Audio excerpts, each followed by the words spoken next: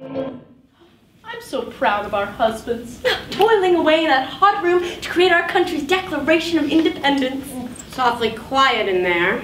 They're deliberating, silly. They're trying to make democracy and other things they say women can't understand. But still, shouldn't they be arguing?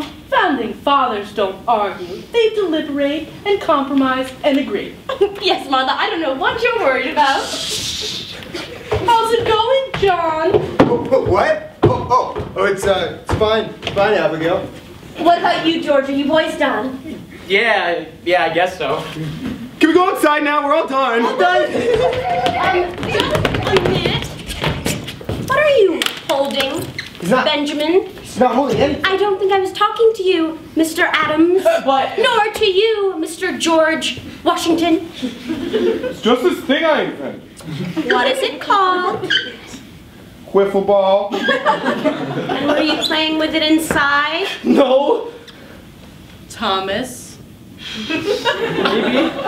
Thomas Jefferson. You look your wife in the eye and you tell her the truth right now.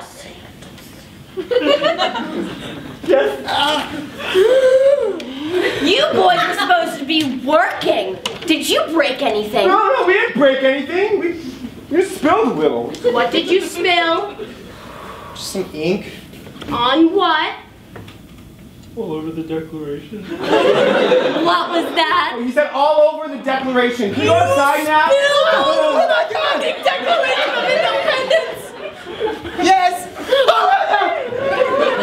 You are so incompetent. You are going to be in big trouble. When you guys just yelled at me, that hurt my feelings a lot just then. Yeah, you can't talk to him like that. You're a woman. Yeah. Oh, really? Where does it say that? In our Declaration. Which we just ruined. Yeah. Is that what you're going to tell King George? Yeah. Maybe. No. You are going to get back in there this instant and finish! Oh, you never let us do anything fun! Can't we just have the slaves do it? No, the slaves can't do it because thanks to you lot, they can't read. I refuse to let Thomas anywhere near the slave. Oh, don't act all high and mighty, George. We've seen you with the horses. What? No, it's okay, man. It's okay. We've all been there. Can't tell why. Well, I don't even get what the big deal is with this dumb old Declaration anyways. Yeah, come on. It's so boring. We're going to have to go back in that room, and we're going to have to rewrite everything.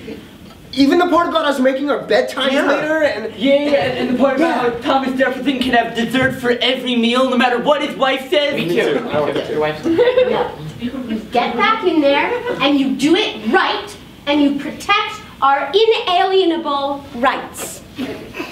Inalienable? Is that even a word? Could you spell it for us? You guys, this is why we don't let them assume any responsibilities. Can you imagine what would happen if we let our wives write the Declaration of Independence? Yeah, they probably write about their periods or something like that. Or their needlepoint project. or something else like their periods or something, right? Right, yeah?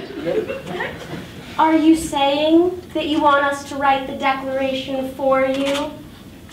Yes, please do it for us. It's so hard. I don't even like liberty that much. I love having slaves. Yeah, I can't even read. I've just been doodling in the margins. These aren't my real teeth.